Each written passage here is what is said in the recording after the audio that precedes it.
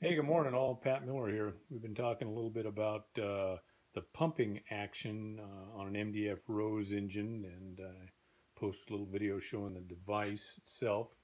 There it is again for those of you that haven't seen it. I'll go ahead and flip on the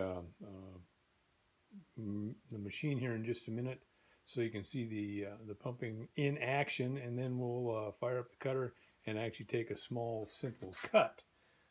So you can kind of see what happens. You can see there basically the pattern that just this simple cut will make. Now I'm not doing any rocking today. I've got the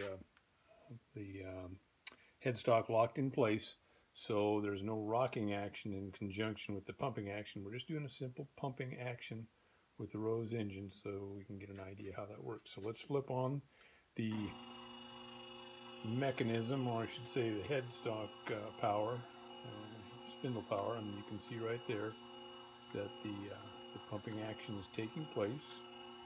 And we'll come around here and we'll fire up the noisy cutter so you won't be able to hear anything. So we're just going to let it go. I'm going to use the cross slide to engage the cutting bit, and you'll get to see that. So thanks for watching.